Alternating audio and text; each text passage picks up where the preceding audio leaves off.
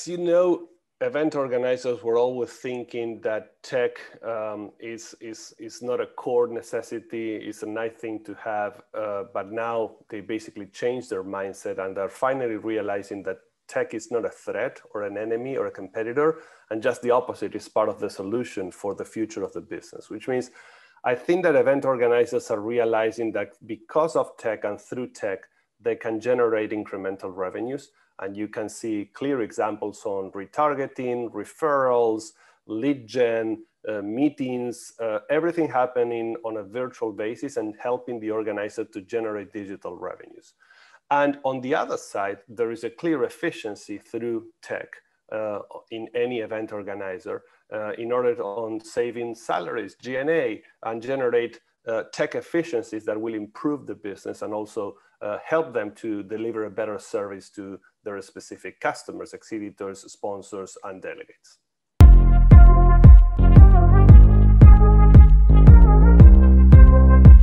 Pilots, and pilots. Think as a tech company.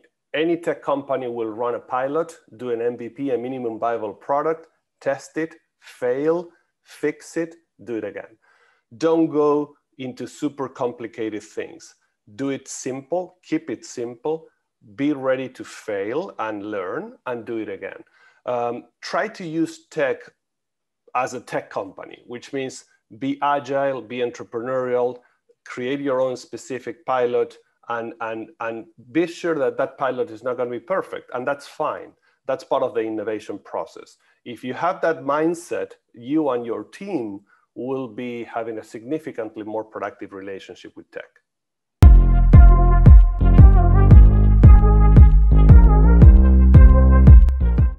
I think that the biggest opportunity by far is what I call the augmented TAM. As an investor, TAM is a total addressable market about the opportunity.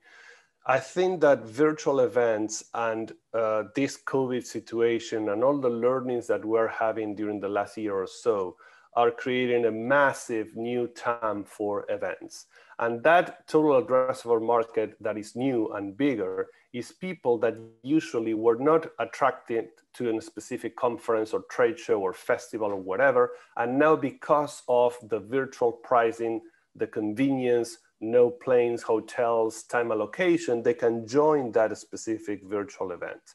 That massive new audience, it's a fantastic opportunity. The challenge is nobody's cracking the code yet on how to monetize that audience and how to generate the right level and quality of engagement between that audience with the content. And the content could be B2B or B2C. The challenge is still there. The digital engagement is not as good as the face-to-face engagement. And that's probably going to take a while, or probably it's never going to be fixed. And that's fine, because I don't think that tech should replace face-to-face. I think that tech should improve face-to-face, which means I see the opportunity for those smart, entrepreneurial, creative event organizers to capitalize that augmented TAM and move into layers of engagement where they can add value to their exhibitors and sponsors and connect those virtual attendees in the future as physical attendees and create a better engagement between buyers and sellers all year long, or fans and talent if you are in the B2C world.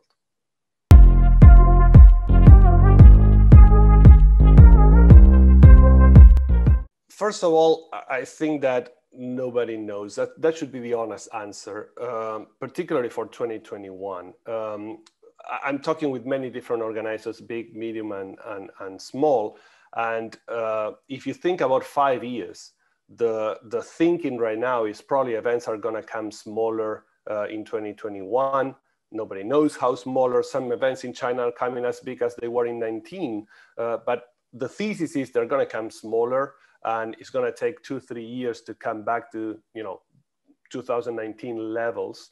But I think that the revenue split is ready to change because of the learnings and the consumer behavior change that COVID is pushing, which means what I'm trying to say is if your show was a Comfex and you generated 50-50 revenue between exhibit space and tickets, probably in the future, and again, I don't know if this is going to be 2021 or 2025, but in the next 3 to 5 years, your revenue split should move into probably 20-30% tickets, 10-20% virtual tickets, which is some sort of engagement which is not happening on site, on the floor, on the physical event, plus a different revenue split from your exhibitors, sponsors, and meetings, which means you're going to start monetizing a blended category that will include some meetings and activities that are happening on the convention center, but some of those meetings are also happening during the rest of the year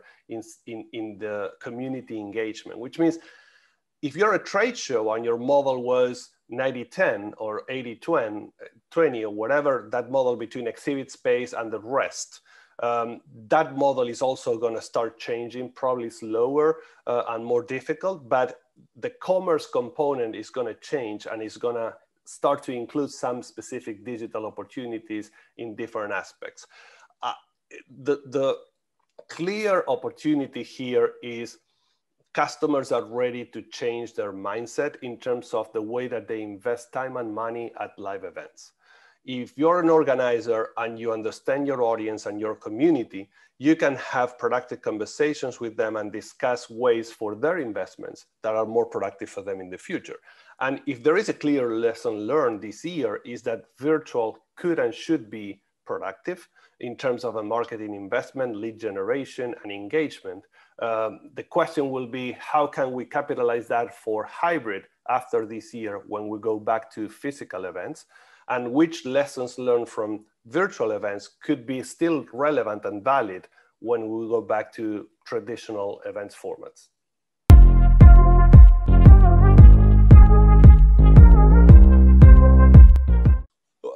I'm around events for 25 plus years, and I did events, trade shows, festivals, corporate, B2B, B2C, you name it, a little bit of everything. And I was always frustrated on how slow was speed of change in the events industry. I think that COVID will be an accelerator and will generate decades of innovations in months or a couple of years. And this is going to be fascinating to see. I think that imagination right now is at full speed. From all sides, from organizers, sponsors, and visitors.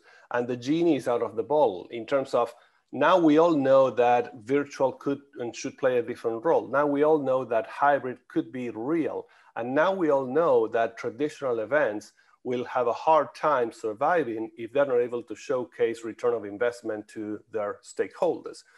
If you put all those things together, I think that the opportunity for change in the next 5 years is bigger than before in our whole history, because you have all these consumers ready to accept and engage with change. You have the exhibitor thinking, I'm happy to keep investing in events, but I want to be sure where is my return of investment coming from. You have organizers rethinking their business model, because if not, they're simply not going to survive, because they will need to change the value proposition. And you have visitors thinking twice, should I jump into a plane and cross half of the world for a conference or a trade show? Or I should simply participate in a couple of keynotes and meetings from my home or from my office? Where is the real added value in terms of face-to-face? I think that this year is going to force all of us to rethink which specific activities should be done face-to-face, and which specific activities could be and should be probably done on a virtual perspective, on a digital perspective. If you mix all these components at the same time, there is a clear opportunity for change and innovation in our industry. And I'm super excited to see how smart entrepreneurs and organizers can capitalize those opportunities for the future.